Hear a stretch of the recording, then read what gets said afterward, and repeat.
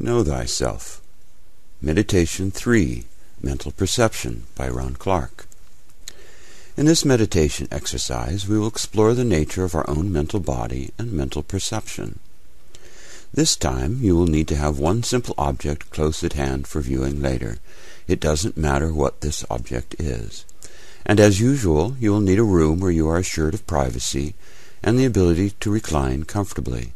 The preferred physical posture for this meditation exercise is reclining, with your head slightly elevated above your chest and your chest slightly elevated above your abdomen. So get comfortable in your reclining position and close your eyes.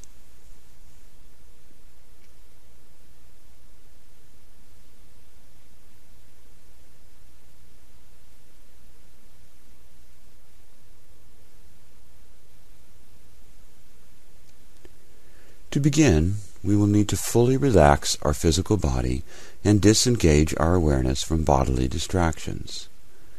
Begin by shifting your awareness into both feet simultaneously and relax all of the muscles in your feet.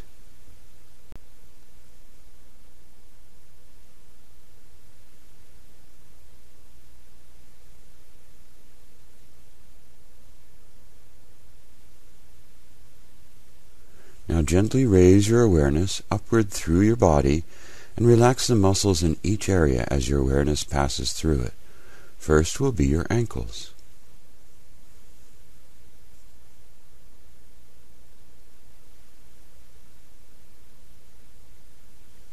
Then your calves.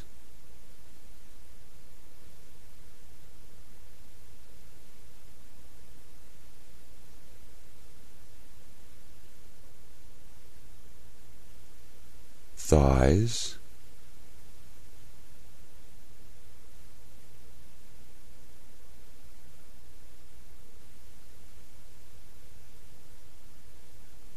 hips and hands,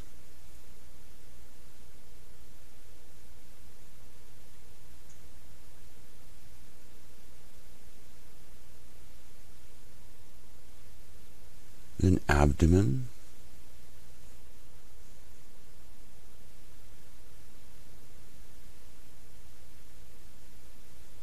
lower back,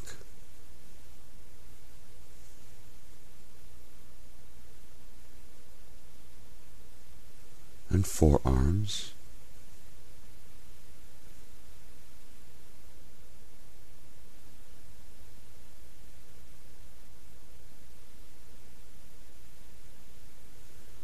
then your chest,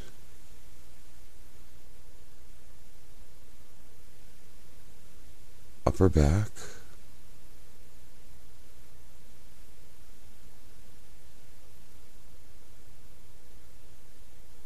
upper arms and shoulders,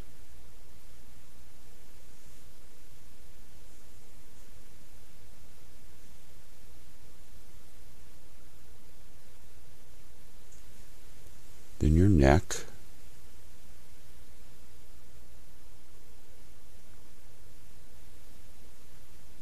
jaw,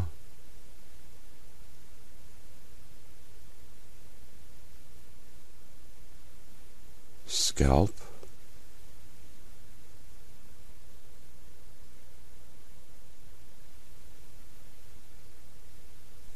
and finally relax all of the muscles in your face.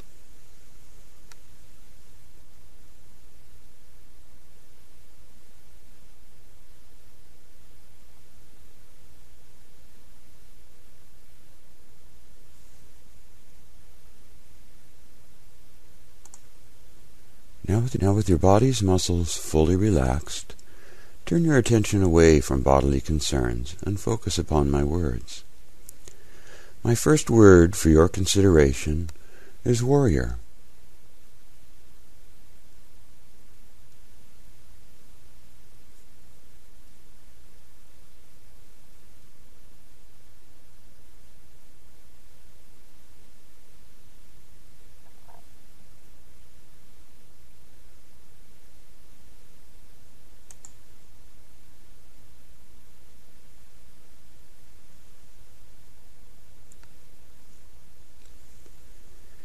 In response to this word, your mind automatically generated a series of images, emotions, and thoughts, all somehow related to the concept of warrior. All of these arose spontaneously from your unintentional awareness and were rooted in your past experiences and in the thoughts you have integrated over the course of your life. Your response to this word was unique inasmuch as the content of your own unintentional awareness reflects the unique circumstances of your life. A different person will experience somewhat different images, emotions, and thoughts than you did. Let's try that again, but with a new word, and this time take note of what transpires as it occurs. The new word is elephant.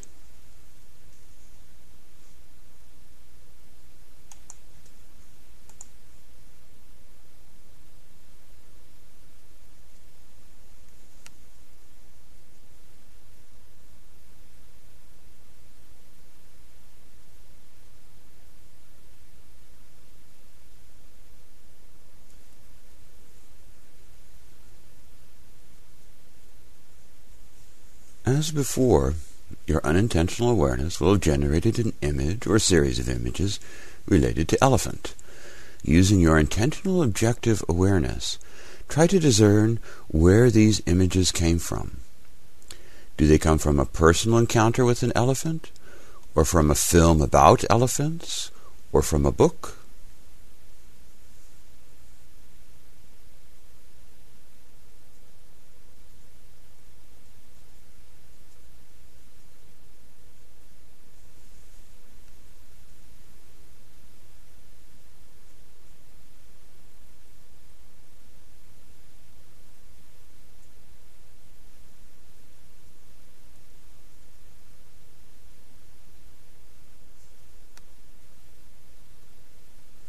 Now, again, using your intentional objective awareness, examine the emotions that accompany these images. How does the image of elephant make you feel? Is this feeling related to your emotional state at the time when the image of elephant was originally formed? For example, if the image comes from when you saw an elephant at a zoo as a small child, and you were having a pleasant day with your parents visiting the zoo, then odds are the emotions that arise now carry with them the imprint or flavor of that childhood happiness.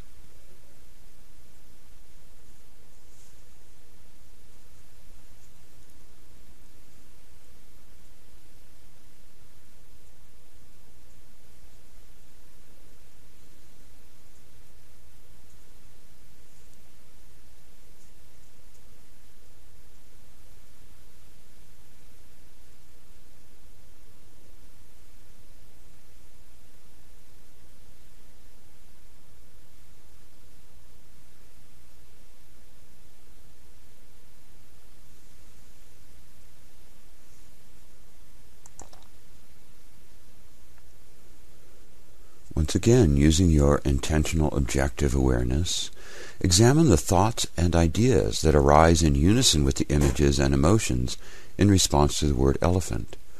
As before, try to discern the origin of these thoughts. Are they your own original thoughts, or are they thoughts you've learned or heard from others?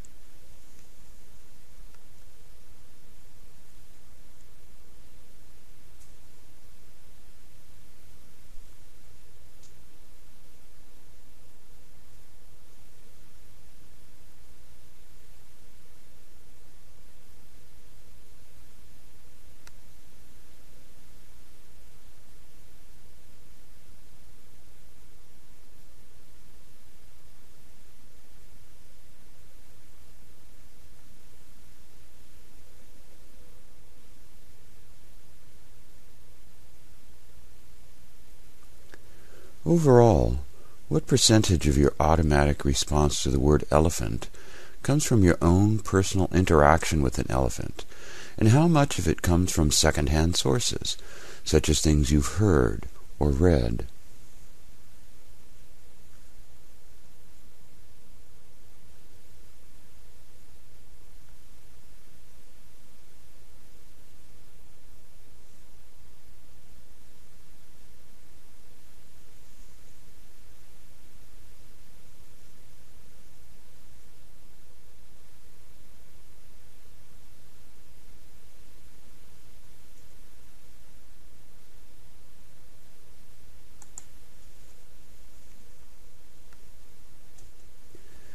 In much the same way that the astral emotion substance condenses around our character traits, thus giving form to the densest layer of our astral body, so too the mental thought substance condenses around the ideas and thought patterns resident within our unintentional awareness, and thus gives form to the densest layer of our mental body.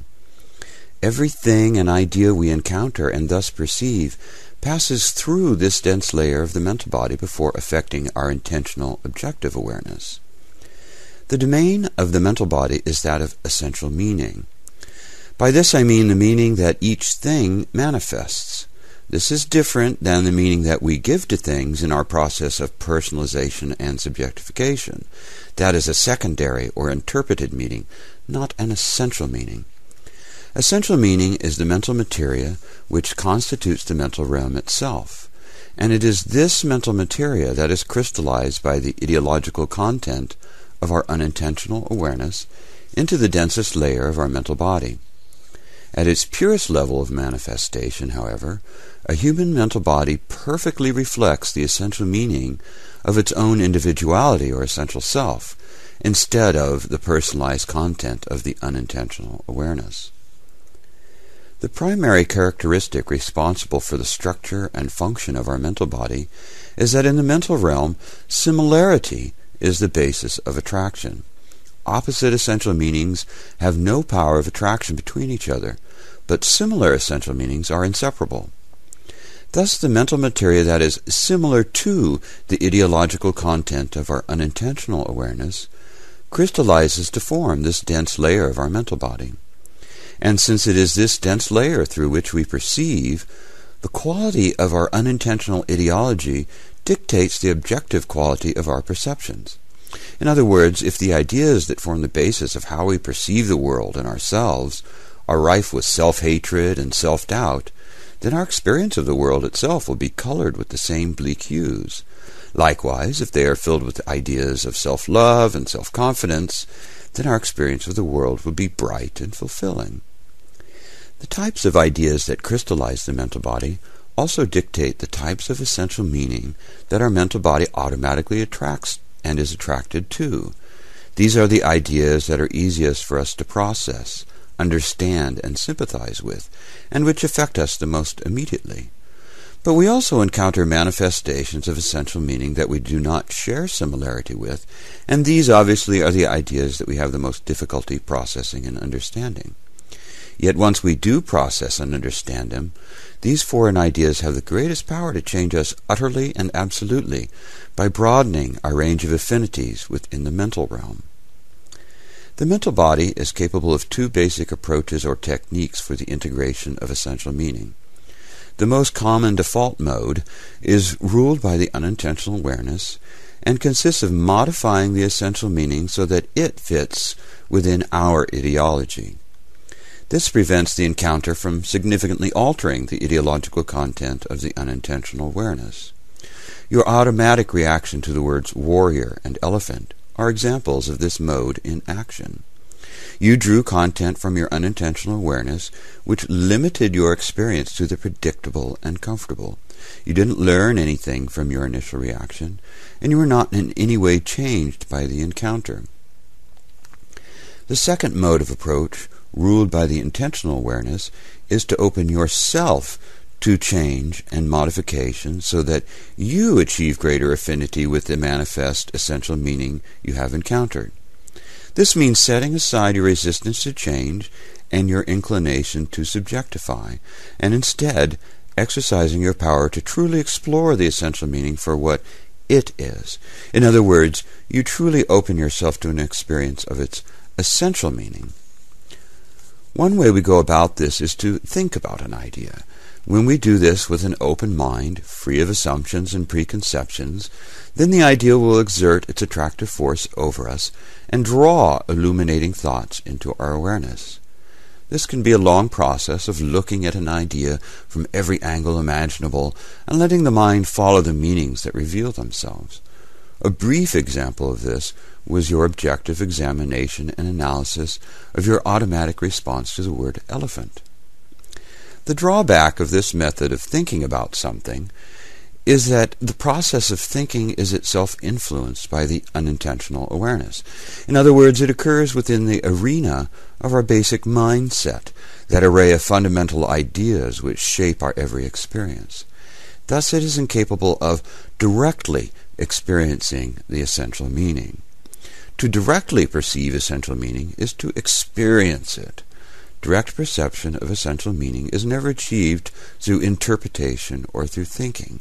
It is only achieved through becoming. By this I mean that you completely open yourself to being affected by the essential meaning. Thinking and interpretation come after direct perception and are not in any way part of the act of perceiving. When approached in this way, essential meaning opens itself to your awareness and shares itself with you, creating the deepest sort of mutual affinity or similarity. This experience of essential meaning increases your scope of affinities within the mental plane and grants you easy access to a broader variety of essential meaning than before the experience. In other words, it increases your objective understanding. To illustrate, I will now guide you through a technique for experiencing the essential meaning contained within an abstract idea. The first step is best described by one of my favorite poets as, quote, resting with the question. This is a time during which you simply let the words which describe the idea float in your mind. You just sort of sit with them quietly and let them crystallize in your awareness. So, rest with the following words for a few moments. The universe is infinite.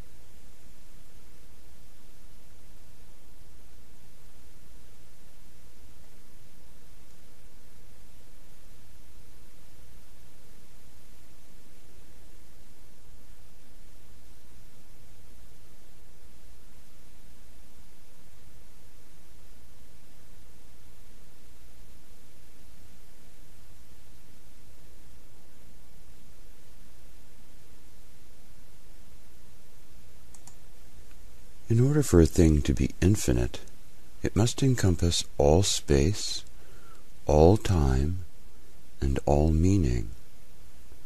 Imagine now that space stretches without end in all directions from where you are reclining.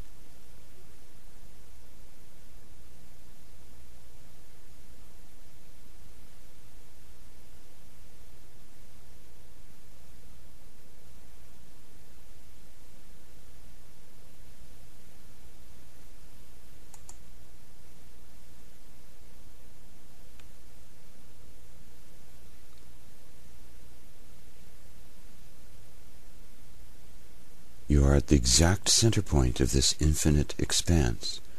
No matter where you move, space still stretches infinitely in all directions from where you are.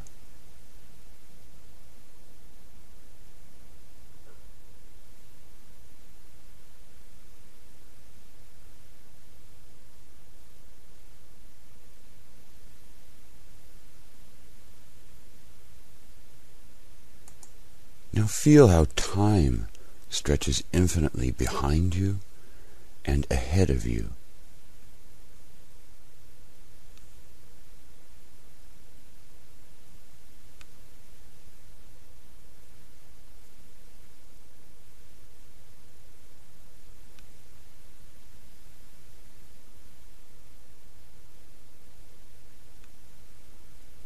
You exist at the exact center point of time, in a bubble of nowness, and time always stretches infinitely in both directions.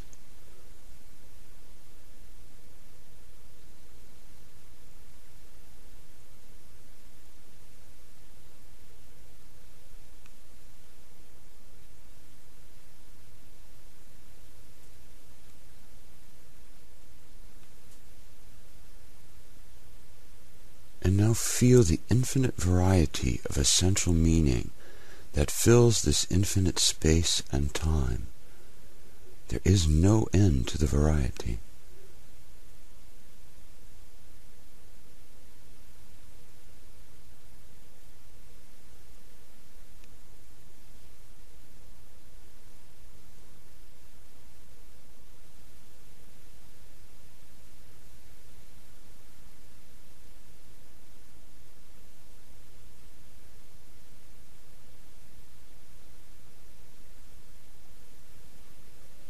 Your own essential meaning exists in context with all of the infinite variety of essential meaning that surrounds you. And no matter how you change, you are always surrounded by an infinite variety.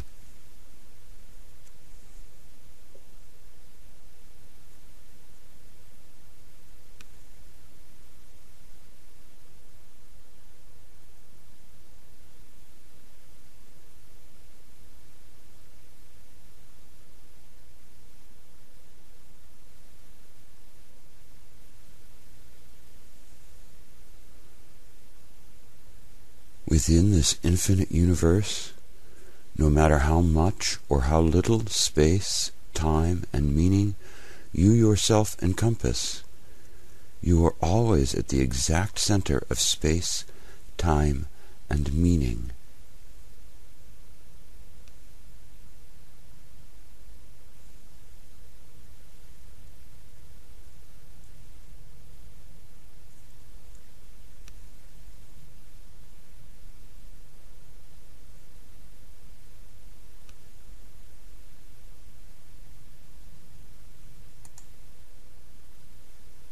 This is true for each and every point in space, each and every moment of time, and each and every bit of meaning, not just those that you occupy. There are an infinite number of centers in an infinite universe.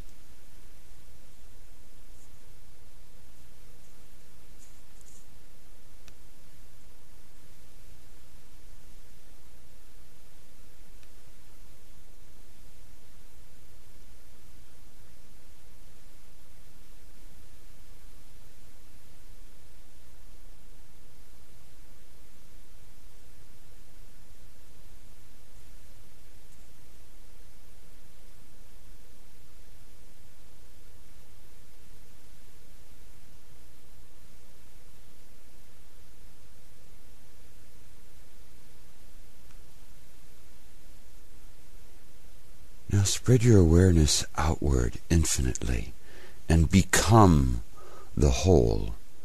Feel yourself spatially infinite. Feel yourself temporally infinite. Feel yourself manifesting an infinite variety of essential meaning. Be the infinite universe.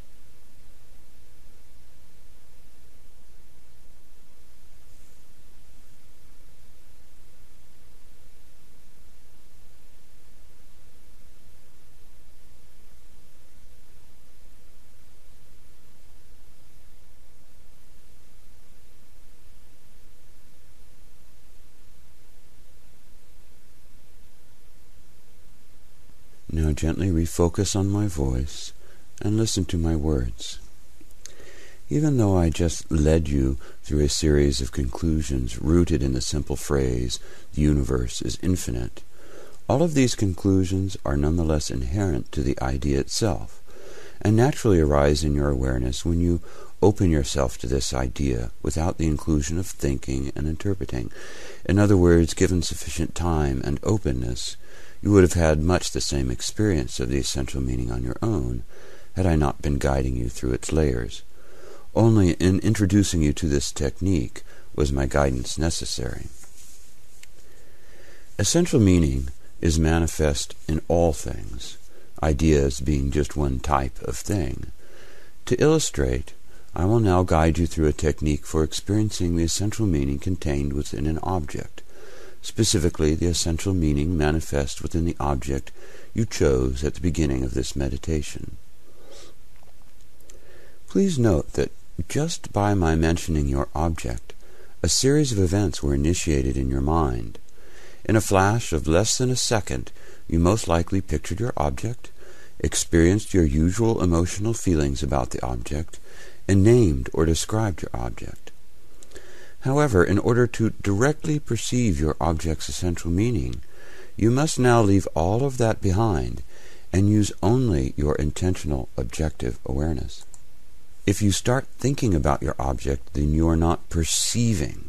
Instead, you are thinking and interpreting and trying to shape its essential meaning. So keep this in mind as we proceed. Now open your eyes and fix your gaze upon your chosen object. Set aside all of your thinking and feeling about the object and just observe objectively for a moment. Rest with it for a moment and let its objective details crystallize in your awareness.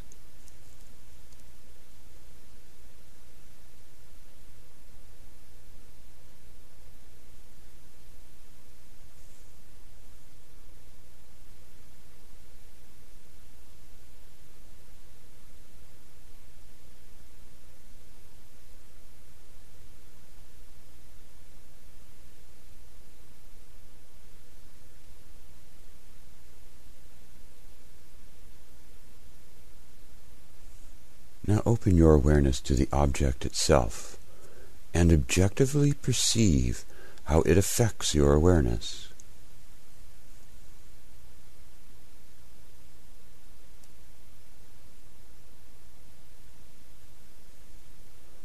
If you find your internal dialogue thinking about the object, then let go of your thinking and refocus your awareness upon simply perceiving.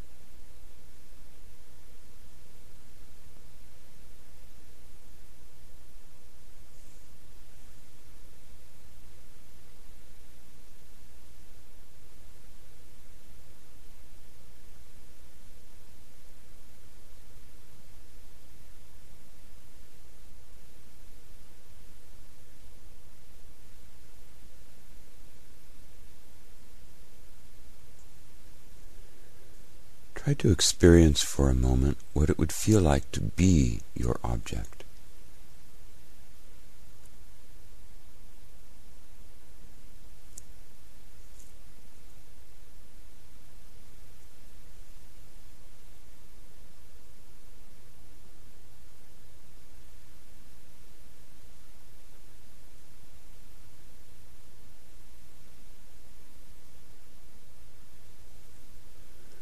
Now let your mind think about your object and objectively observe the meaning that those thoughts express.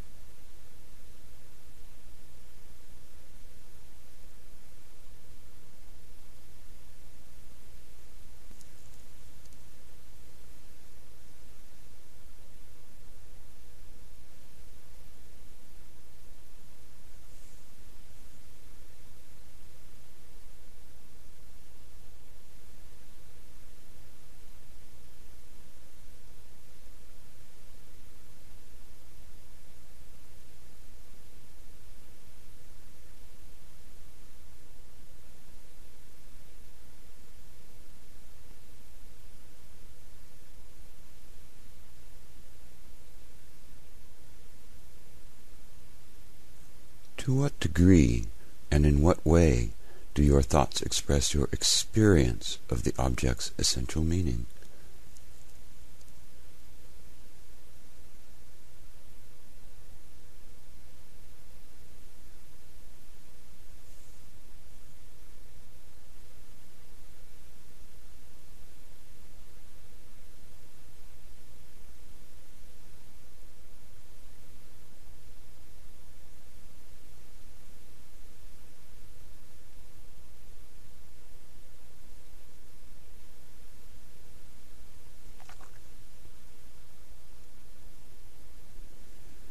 Now objectively perceive your emotional responses to your object and ask yourself to what degree and in what way they express your experience of the object's essential meaning.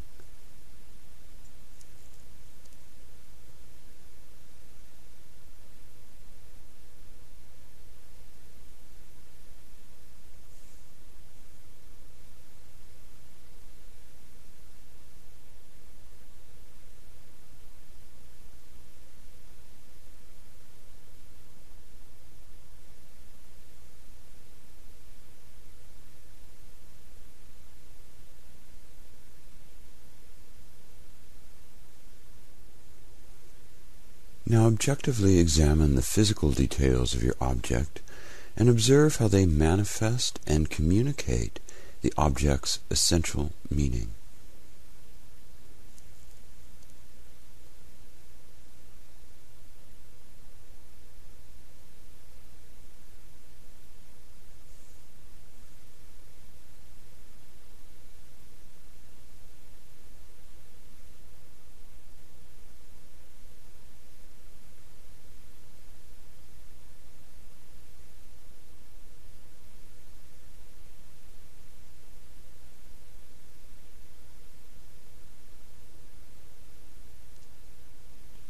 Now close your eyes again and turn your awareness inward. Take a few moments to review your direct encounters with essential meaning and examine the unique qualities of your experience with essential meaning, the qualities that make its direct perception different from any other form of perception. Try to fix this difference in your mind so that you can recall how it feels in the future.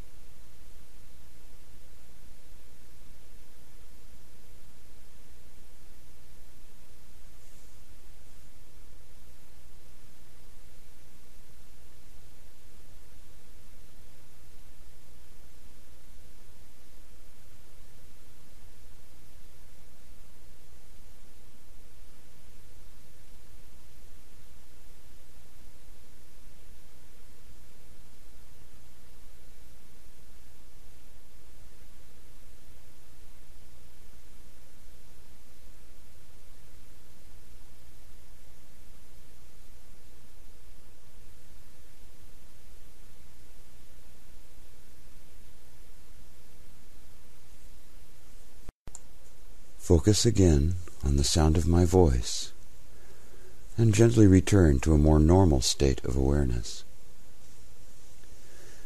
Gently open your eyes and sit upright. Reorient yourself while I say a few words in closing. Our temporal mental body is a clothing of ideas and thought patterns through which we manifest our own essential meaning. When their formation is left to the whims of the unintentional awareness, they allow us only a partial or clouded expression of our essential meaning and a skewed perception of the objective universe.